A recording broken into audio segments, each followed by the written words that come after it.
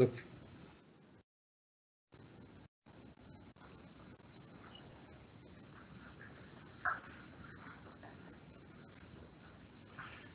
Greetings. I am Dr. Errol Bolden, professor in the Department of Social Work in the College of Behavioral and Social Sciences here at Coppin State University, as well as the chair of the African American History Month Committee. Each year, we at Coppin follow the theme selected by the Association for the Study of African American Life and History. This year's theme is the Black Family, Representation, Identity, and History. In responding to this theme, the committee has planned a variety of activities to enhance our knowledge of Black history and to celebrate it. Please feel free to visit our website at www.coppin.edu/Black History Month for details and updates. For opening activity, the committee decided that we would contact our president, Dr. Anthony Jenkins, to see if we could impress on him to allow us to interview our first family as our opening activity for our month celebrations. And they graciously accepted our request. I thank you. Dr. Jenkins, please introduce your lovely family. Well, thank you, Doc. First and foremost, let me thank you and the committee for not only putting on what I know is going to be a wonderful Black History Month for us here at Coppin State, but also for the invite to have the first family come and participate and kick things off. And so, as I've talked about many times since I've been here, my family, who I am extremely proud of, I'll start with our First Lady, Toinette. Hi. Over here, and I will then move over to my oldest daughter, Ashley, and my youngest daughter, Alicia. And so this makes up our first family. We also have the first dog, AJ, who's running around somewhere. He may or may not make an appearance. But he's also a part of the family as well as a turtle and a rabbit. So it's almost like Dr. Doolittle in here. But it is a pleasure to be with you. So it seems pleasure for you to have you join us. It seems like you have a growing family. I'll leave it at that. Okay, let's right to the questions. And this first question I would pose to both you, President Jenkins, and Mrs. Jenkins.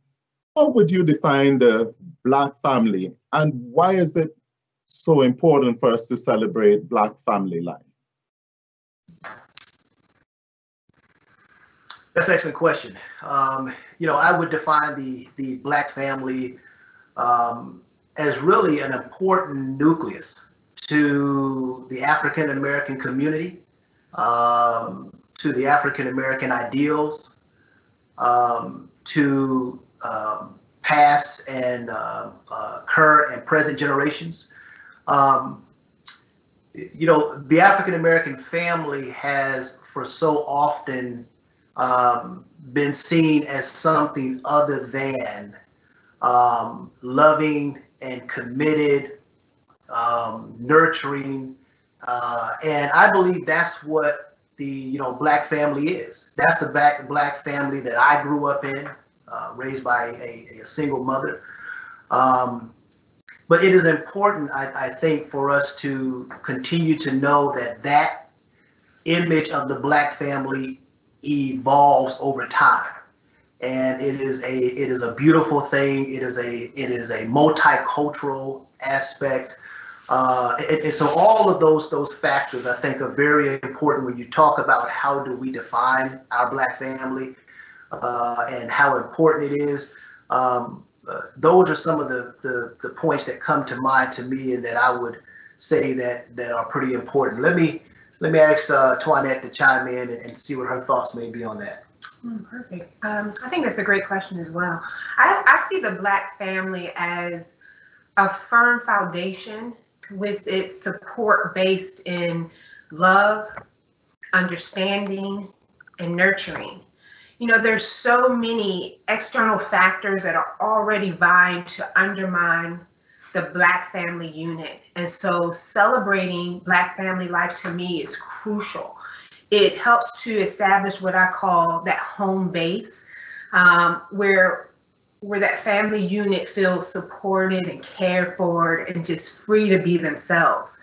And so as you establish that home base, then I think, and you celebrate each other, you know, the successes as well as, you know, being able to learn from each other. I think then it allows each other to be free to go out into society, to give of themselves, as well as to give to other people that which they cultivated at home. Good. Thank you. The next question I have for you, both of you again, is have either of you had to adjust to intergenerational differences in your immediate or extended family? Any adjustment to those intergenerational differences? You know, I'll say that when I was younger, Doc, I've always been in tune with having discussions with my grandmother and her brother, my uncles, my uncle who fought in Vietnam, and my grandfather who fought in World War II. I was always trying to learn from them, right? Always seeking what insight, what advice they had, and I would often ask my grandmother, who was born in 1921. To kind of talk to me about what the world was like and what she has seen over her lifetime. And that was always a fascinating conversation for me. And then so I've embraced that because I've always, for as long as I can recall, been of the mindset that education is ubiquitous, that knowledge is important, and that you can learn from any and everyone. And so I wanted to absorb as much from them, which helped me develop into the person I am today. And so when I then look at it from me to my daughter's perspective, you know, I'm the cool dad. So, you know, I mean, I like their music. We dance and sing. We do all those type of things. And I think that's important because I always want them to be in a position to know that I'm not just their father, I'm their friend, and that they can come to me and we can talk about anything across generational, you know, lines and so forth. And I understand the world they're dealing with today is different than what I had to deal with. But I also think learning from my past, I understand the importance of being that individual who can make himself exposable to them. And so those are just some of the, you know, lessons I've learned. And so I've not had too much of a challenge with any generational changes or shifts and so forth. Twanette, what would you say? I echo what Anthea said as well, as far as sitting at the knees of my dad, listening to stories about you know, different family members, and listening to my mom and grandmothers and aunts. You know, so one thing that comes to mind is that life quote that says that I live by is, you're never too old to learn and you're never too young to listen. And so constantly keeping that in the forefront when, you know, you do have disagreements and things that come up, it's a matter of just sitting down and listening to one another. Now, Doc, let me throw this in because I definitely want to be clear. Now, every generation has those growing pains, right?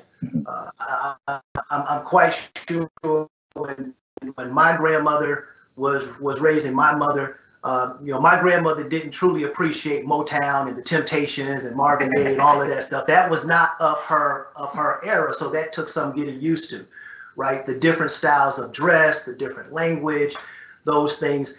And that's going to continue to happen, in my opinion, throughout generations. I think what is important is that we possess the ability to keep our minds as open as our eyes, to listen and to see how we encourage and support and take the lessons we've learned to help that next generation become more tolerant and better at what they do in moving our nation and world forward.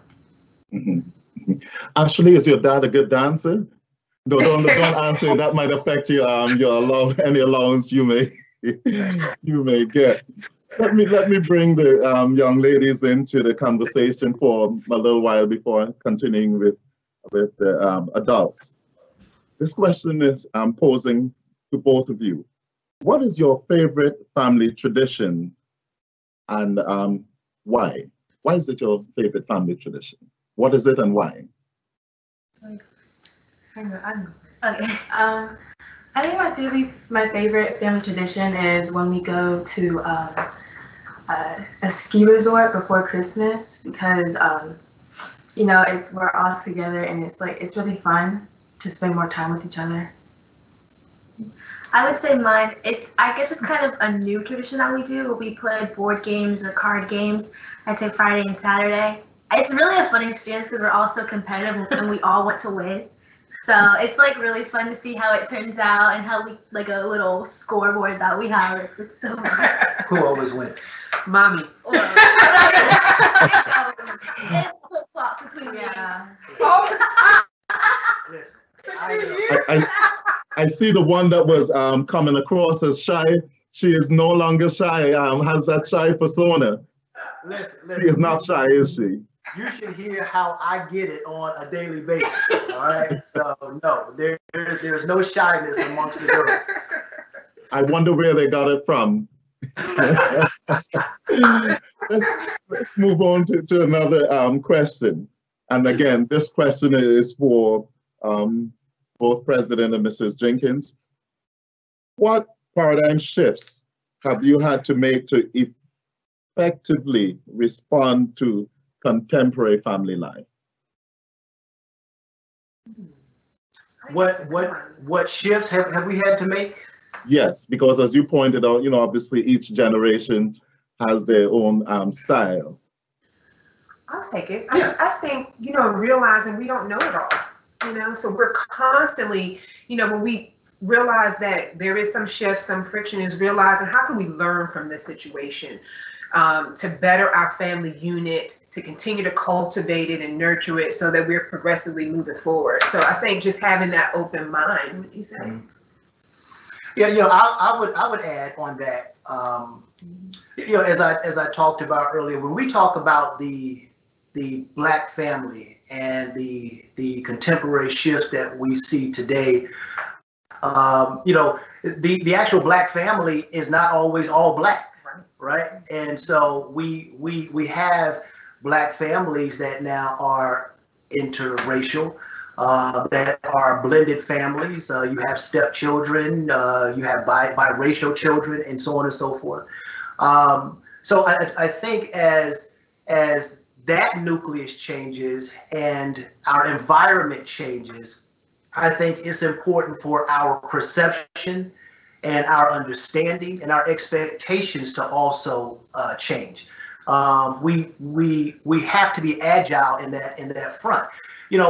Back in the 30s, 40s, 50s, and 60s, the African American family, I think there was this very consistent perception of what that looked like, and that has obviously changed. And I think that change is good. I think that we can continue to learn, as Twinette indicated. We can continue to grow and expand our tolerance on, even though our families may not ethnically or blendedly look the way they have historically for the most part. I think there is value in understanding that the core value in the diaspora of the African American family is something that transcends anything. We are a powerful nucleus, and we influence so much And so the actual contemporariness of it, in my opinion, adds value to something that is already beautiful. Good, good, good. Let's go back to the young ladies. We were frozen for a little while, but I think we are back online. What is your favorite family holiday and why? Let's go to the shy one first. Who I'm going to let you determine who of the two would be described as the shy one. Yeah. Alicia? Alicia's the shy one. So what would be your favorite holiday? My favorite holiday is Christmas because all of our family is there, and it's just like it's. I'd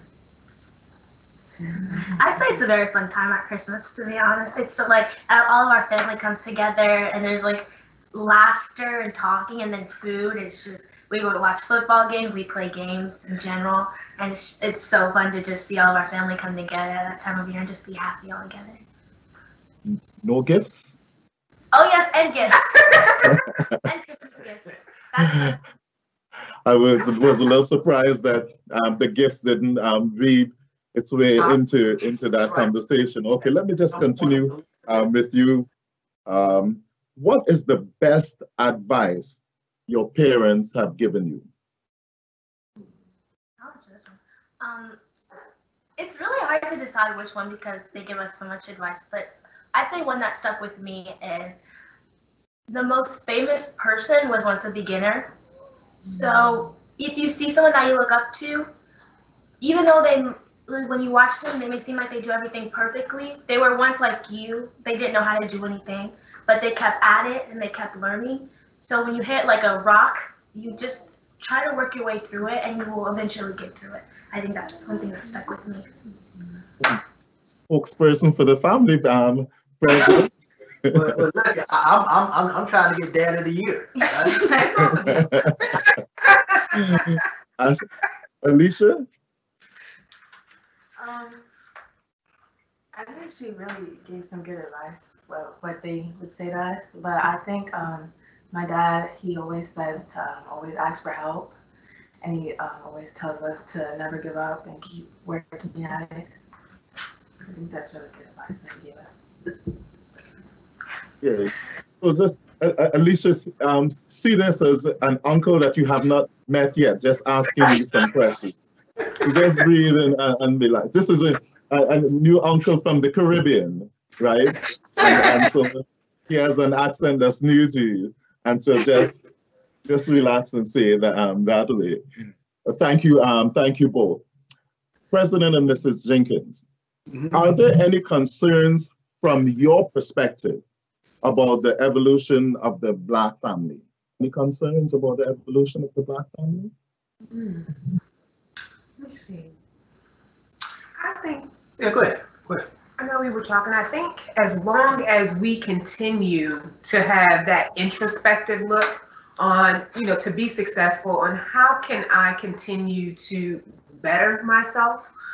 I think that as a family unit, if everyone is monitoring how can they continue to improve upon, their current state, then I think the evolution of the Black family will continue to progress in a forward movement positively if we are all doing the work, so to say, on ourselves instead of quickly, passing the buck or finding fault in someone else. So no concerns at the moment.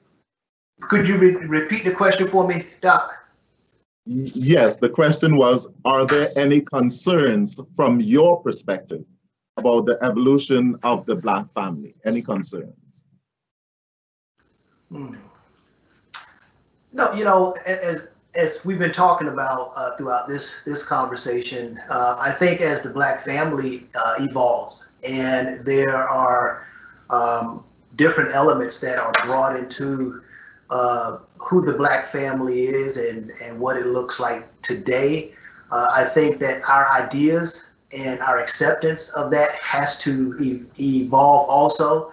I think trying to take where we are now as a community, as a people, as a country, and try and tie that to, I think, some ideas that may not be best suited, I think would bring more strain and stress into the situation that is unnecessary.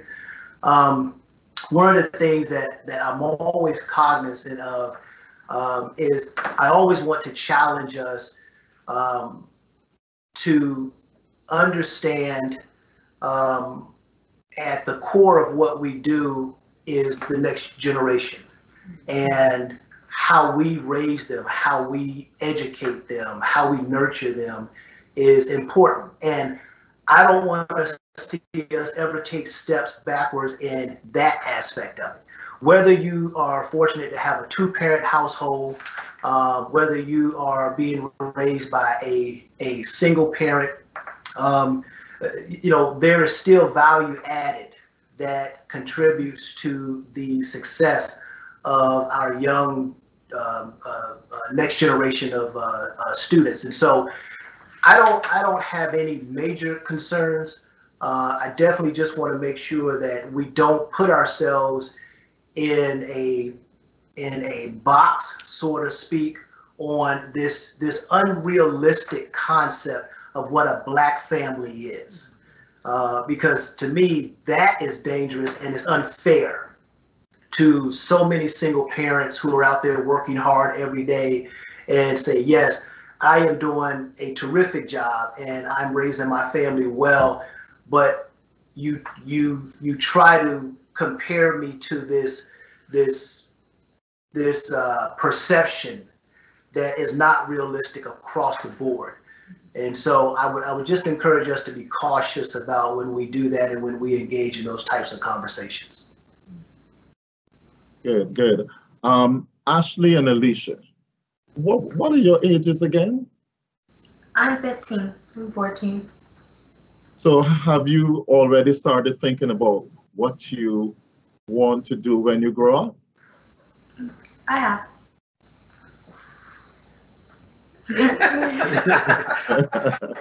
Well, I'm going to pose this question, and whoever is prepared to answer it, if you please do so. What are some of your future goals?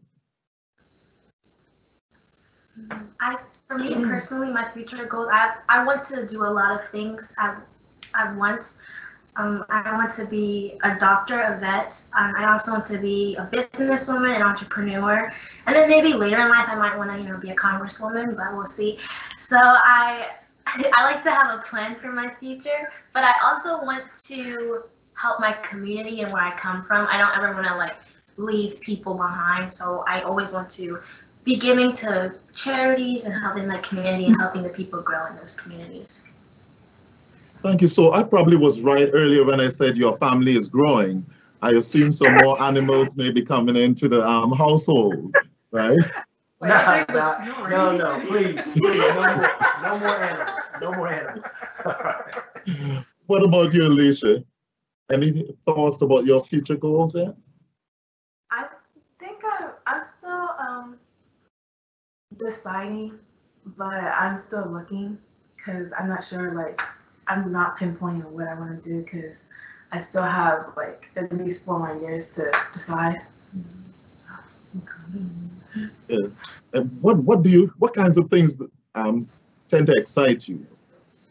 I like sketching, and I really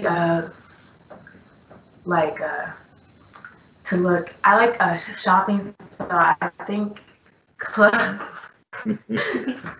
I like looking at different styles of clothes. So, maybe creating my clothing brand. That's probably what I want to do. As you said, you have some time, so that's good. So, follow-up question: who inspires you?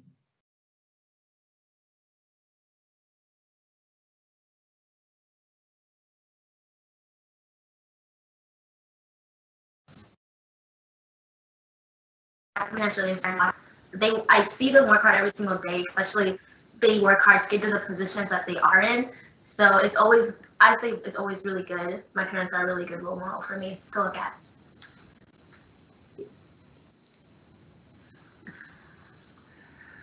So see, Doc. You know, I am. This to me. This is what it's all about, right? It's about doing more to expose our young people to things that, as a child growing up, I was not exposed to. That I just didn't have the opportunity to do these types of things. I mean, when I was 14 and 15 growing up, I wasn't thinking about becoming a veterinarian or opening up my own fashion design shop and all of these things and so forth. It was much different. I mean, we were out doing things that 14-year-old boys do, which was get into and that didn't make my mother any less better parent than I am. She just had obligation she had, right, because she was a single mother. And so, but when you are able to invest in your children and do it in a way that you see them grow without influencing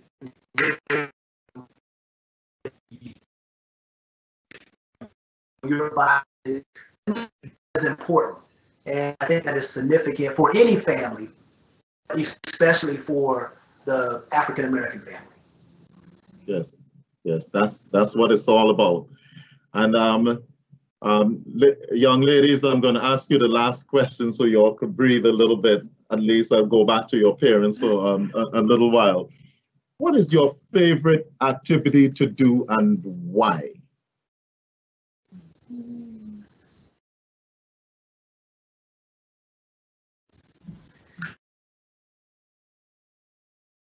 I like to do. I think my top three would be go kart. Also like to just start reading random articles about things. I say the last thing that I like to do is probably not many kids my age like to do this, but I like to learn in my free time. So I go on Khan Academy and just catch them on math or science that I'm doing in my class to further myself. So I know what I'm doing. I say those are my favorite activities. Good. Thank you. Do you have any? What about you, Alicia? I agree with Ashley on one of them, but go-kart riding, we get very competitive. It's easier. Yeah. Good. Now, President and Mrs. Jenkins, how do you see the perceived weakening of the Black family impacting the problems of the Black community? How do you see the perceived weakening of the Black family impacting the problems faced by the Black community? It's a great question. So how do we perceive the impact of the Black family? The weakening of the Black family. The perceived weakening, let me put that. How do you see the perceived weakening of the Black family? Right. I think I would have to reinforce what I mentioned earlier about the importance of that home base. To me, that's important in establishing that. And so if that isn't there for that family unit, as far as motivating and encouraging each other at home, then I think that carries out into the world. If a person isn't receiving that love and that nurturing and that support system at home, it's going to affect the Black community out, as a whole. What do you say? Yeah, let me take just a little different spin on it. I think that there is an obligation to push back on this negative narrative that has been thrust upon the Black family. This notion that absentee fathers and dads that are in prison who don't care about their kids, 70% of households being headed by single women. Listen, those things occur across all ethnic groups, but for some reason they have been used to either say this is why the Black community is in hardship, or why there is some high incarceration rates of young Black males, and so on and so forth. My position is that we understand there are challenges within the African American community, and we want to do all we can to continue to build up and strengthen our Black families. Yes, that is important. I think it's important to take a deeper dive into some of the actual data. And so when you talk about 70% of African American households being led by Black women, there are so many other layers of those data that never come to the surface, right? So maybe that African American woman husband is deceased, right? Maybe there was a amicable split, but the father is still intertwined into the children's lives. There are so many other pieces to that, and so I think taking our voice and our opportunity and our example to strengthen our communities, whether they are headed by dual parents, or there is a single parent, or it is a blended family, I think there's an opportunity for us to continue to drive that narrative and help folks understand that we are not monolithic. And so therefore, what could be working for one African American family may not be working for the next African American family. But at the end of the day, what I want to see more is that we continue to invest and support and encourage our young people. And that's where Coppin State University comes into play. I think even as an institution, we have a responsibility and an opportunity to provide that in loco parentis type of philosophy for those young men and women who don't get what we would want them to get from home, as far as a nurturing and supportive and encouraging environment, and we can provide that to them at our institution. So, I'll just say that those are some of the points that I would throw out for the conversation, and to know that every family situation is different. There is value in the Black family across the board, and we have to take every opportunity to drive that narrative away from the stereotypical perspective that mainstream America has given about the Black family. President Jenkins, continuing with that thought a little bit, expanding it a little bit, I'm going to ask you this question. What do you see as Coppin's role, be as specific as you can, if you would, in celebrating Black family life, specifically? Again, let me say, when free slaves started sending their children to our institutions, there was an agreement with them and the HBCUs. And it was a in loco parentis agreement that they would bring their students to us, and we would act in place of the parent, because that's what in loco parentis means, is that we would feed them, we would educate them, we would protect them, we would nurture them, and when the parent came back to get them, they would be better off than when they first brought them to us. I think it is important for us to still hold on to that philosophy. It is important for us to still see ourselves as in place of the parent. We have an obligation to treat our students as if they were ours, and yet we invest in their knowledge, in their growth, in their overall success, in their happiness. We hold them accountable.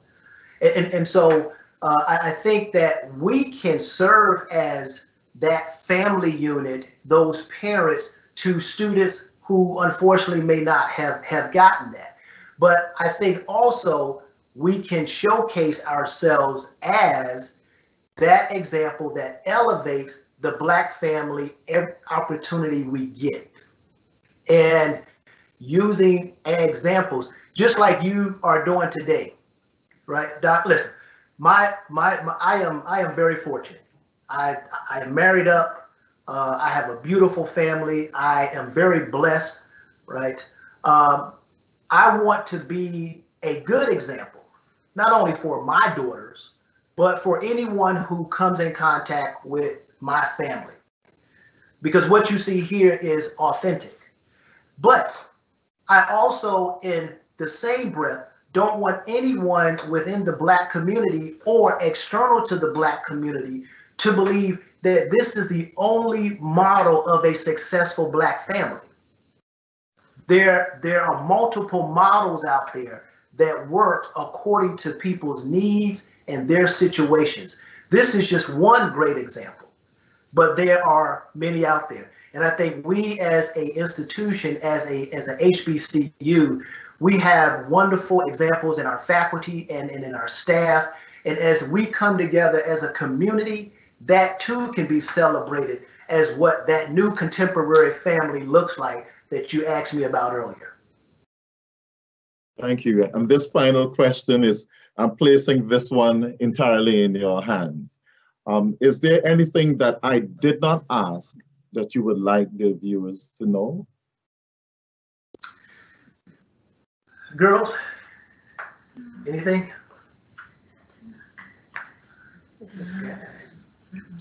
I know Ashley has something. I see it written all over her face. Would you like us to come back to you? I see you have something to say. I'll think about it. I'll think about it. It's coming. Okay, Mrs. Jenkins. I think this is a very interesting discussion, very good, thorough discussion. So I don't think I have anything to add. We're excited to be here. Alicia. No, I'm good. Well, let me say, Doc, listen, I think we need to do more opportunities like this, right? Create more platforms for us to look at what that contemporary Black family looks like, how we continue to work through generational changes, how we continue to use our institution and the First Family as an example, but not the only example. But, you know, just having these conversations to get a glimpse into what life is like for us, or to hear what my daughters think, to me, that is important. And so I want to thank you for this opportunity to share a little bit of who we are, not only with the entire Coppin family, but with all of those supporters and friends of Coppin who have tuned in today. So thank you. Thank you. Thanks. Are you ready for me, Ashley? We'll give you the last word. I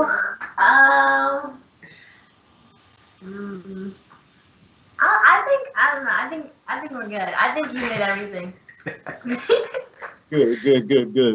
Good.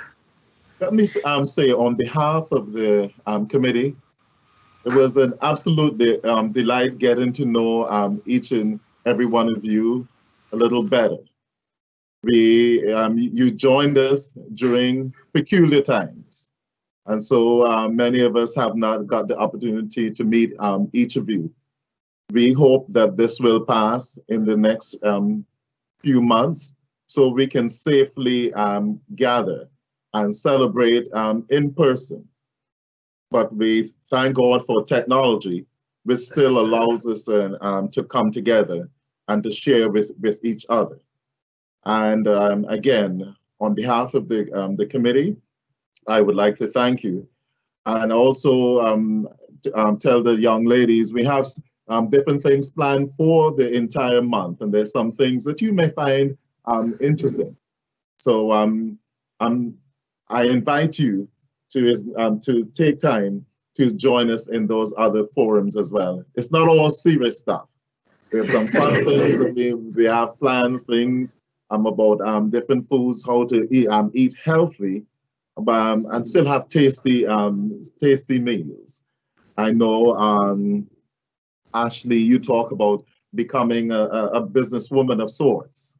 We have a session on Black family businesses. We talk about health, an array of things. And we are hoping that at the end of the month, have some fun, have some kind of game. We're still working it out. So there are other opportunities for us to come together. And President, I did honor your request as far as time is concerned. And so I know that I would not be responsible for you being late to your next appointment. But thank you for being generous in your responses as well. And for those others who are listening on, even as we end this segment of the celebrations, we hope that you will remain with us for the next 15 minutes. And as we focus on taking a moment to engage in self-care, where we begin this semester, this month of celebrations with some breathing techniques for releasing stress and feelings of anxiety. But before we transitioning into that, please join me in a moment of silence to honor our ancestors as we celebrate Black History Month.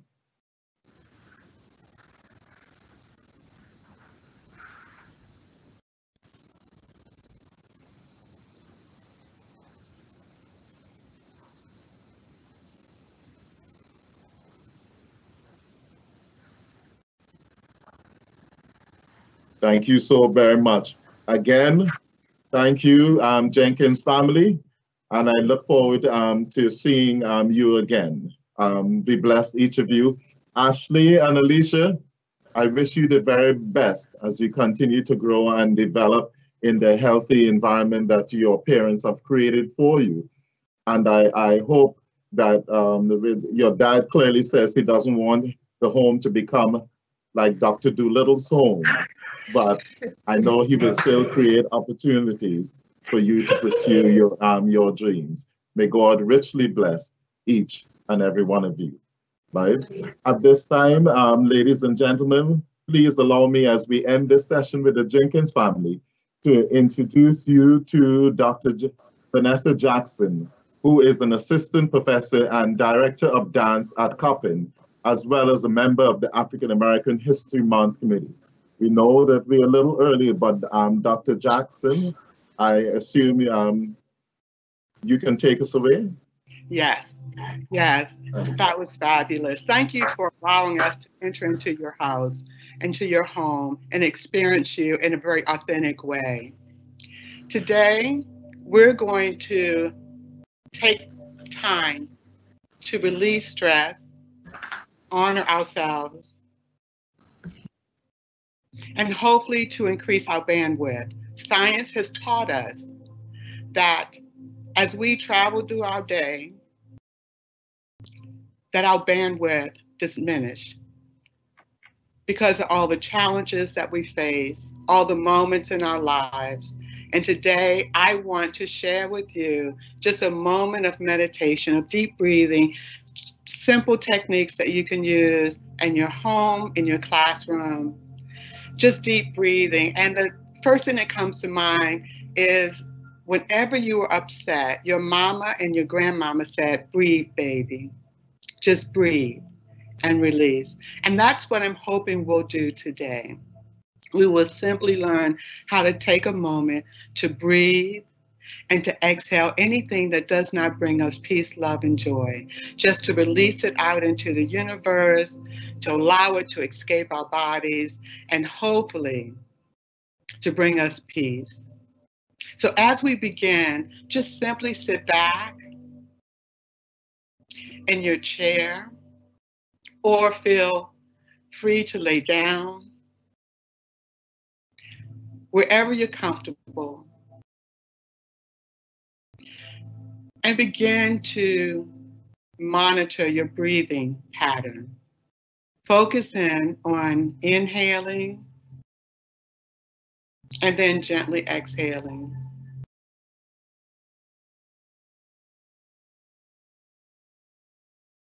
And again, just inhale through your nose and watch the breath come in. And then ever so gently begin to exhale through your nose. And as you exhale, soften your shoulders, sit back, relax, and let's inhale one more time. Inhale through your nose, and then gently begin to exhale through your nose. And I just want you to be mindful that if your brain flips back and forth, you're unable to tame it. It's called mind wandering. And this is normal when you haven't had a moment to really appreciate your breath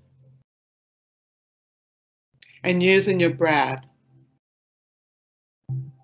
to control your mind. So don't worry about it. It's not a biggie. Don't worry about it. Each time that your mind begins to wander, just focus back on your breathing. Just simple breathing in and gently exhaling.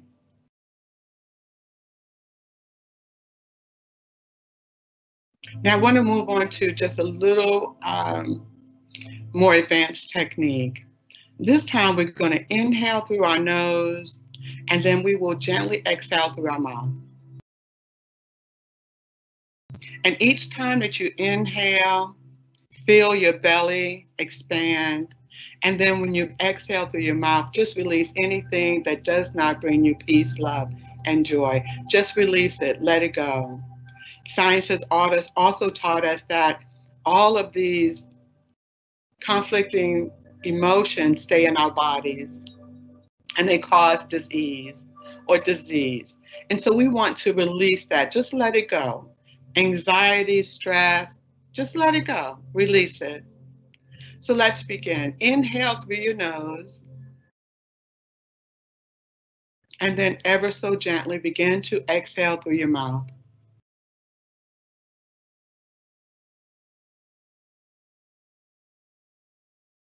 Release and relax. And let's do it again. Inhale through your nose. And then gently exhale through your mouth. Release anything that does not serve you well. It might have been that you were stressed from the snow. Just release it. Inhale one more time. Inhale through your nose. And then ever so gently begin to exhale through your mouth, releasing anything that does not serve you well.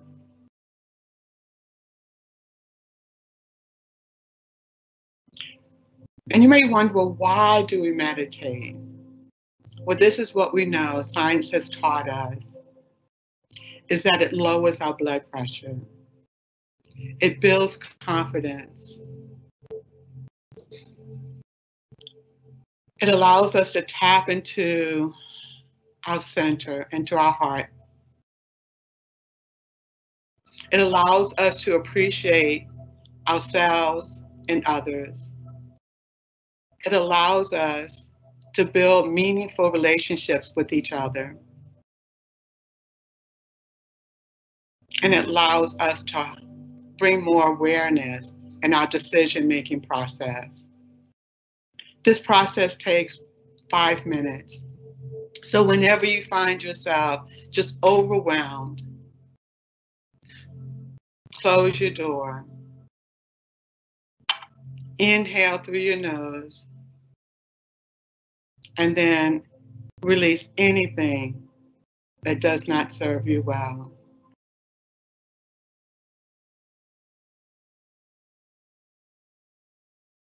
And then you simply sit with that moment, with the quietness that surrounds you, just for a moment. Just for a moment.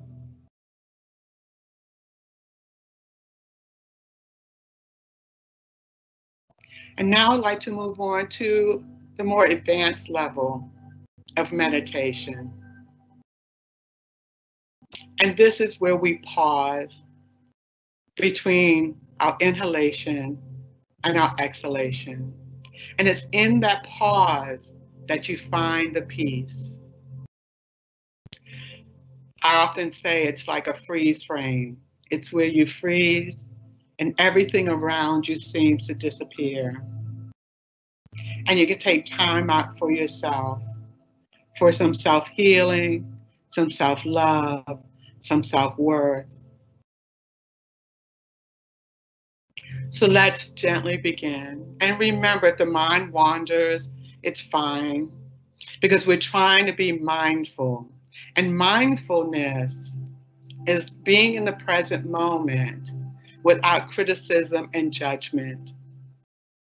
So I say that again. We want to be mindful in how we speak to each other, how we interact throughout the day, how we conduct ourselves. And mindfulness is being present in this moment without criticism and judgment of ourselves and of others.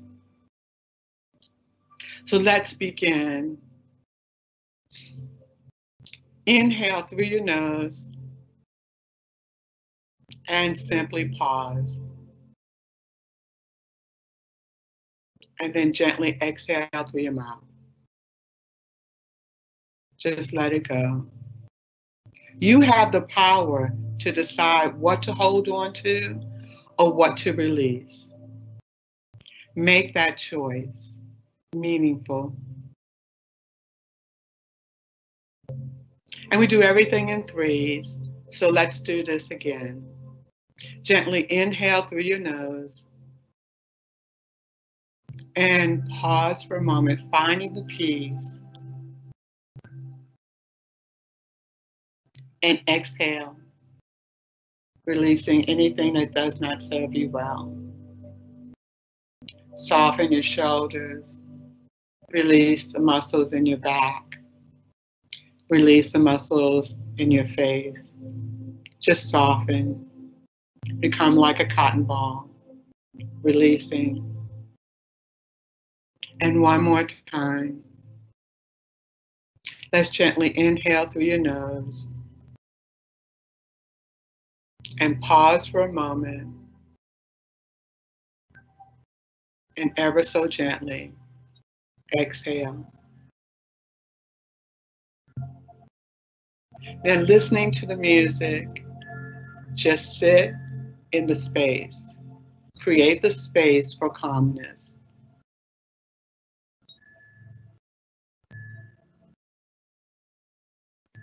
And as we begin to end our meditation session, we'll do a visualization. And this is in honor of our ancestors. You will see yourself standing on a mountaintop with a river beneath, a waterfalls, and as you scan the land, you recognize the beauty of where we come from, of who we are as a people.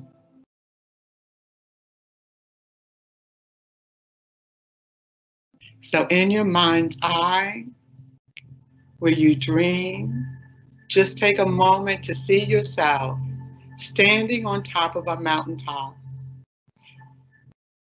looking down at a waterfalls, flowing to a river from a land that your ancestors were born.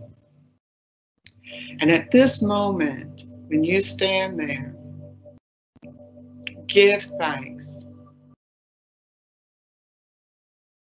for their courage,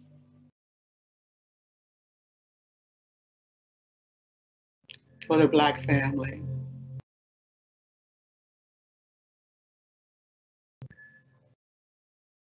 And for their love.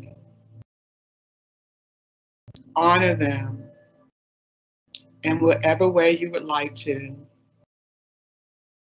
as you stand on this mountaintop.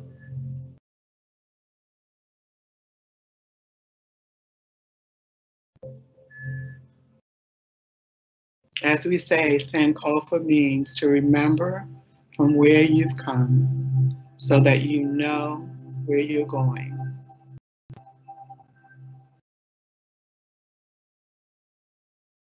Just take about 30 seconds to appreciate those who came before us.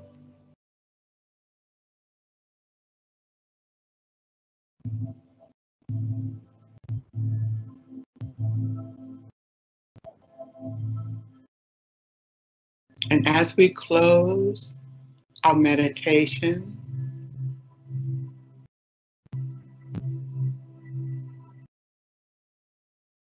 we send out gratitude. So take a moment to inhale through your nose and to send gratitude to someone who is in need. Thank them, embrace them, let them know that you care.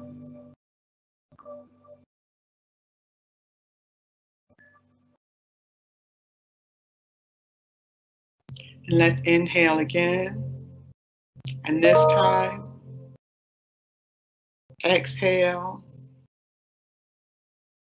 loving kindness to everyone that's on this call.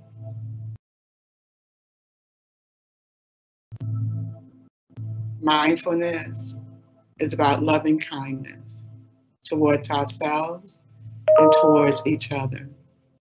Now let's take a moment to be grateful that we're willing to do the work to honor ourselves.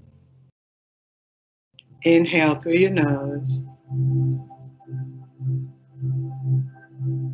and send love, kindness to yourself as you begin to gently exhale.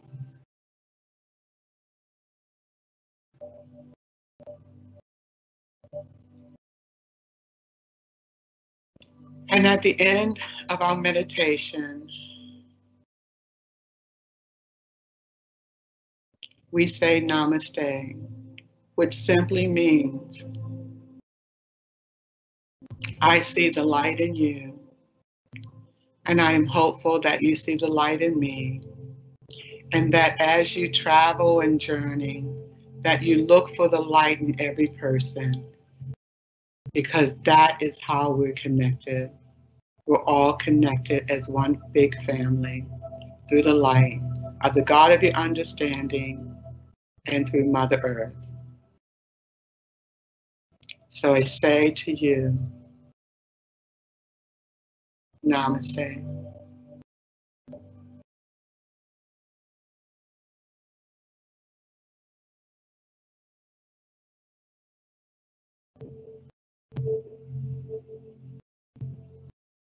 Ladies and gentlemen,